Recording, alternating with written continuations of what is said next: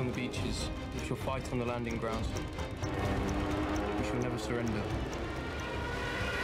Maude Garrett sat down with a couple of the film's actors, including pop superstar Harry Styles. Harry, you're a slashie now? Congratulations. I'm a slashie. You know what a slashie is? Is it like a musician slash actor? Yes. Is that what it is? Slash actor. Take the slash. Congratulations. And Very proud. now, Finn, you're a movie star now. When's your album coming out?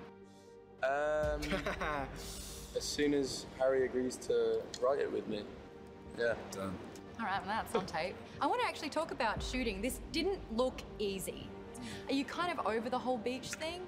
Beach, I find beaches so enjoyable now. Not wearing wool. It's swimming, feels so free.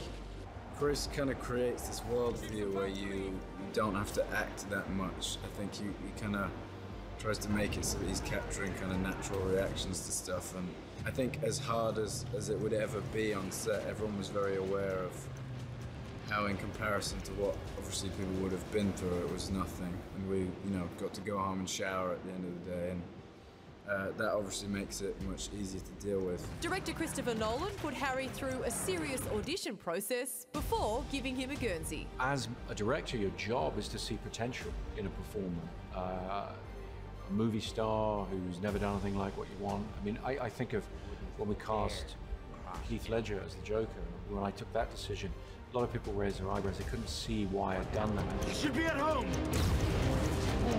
There's no hiding from this, son. We have a job to do. The themes are fear, fleeing, chaos. Like, that's obviously very exhausting. And now you're doing press together. Have you kind of formed like a brotherly bond?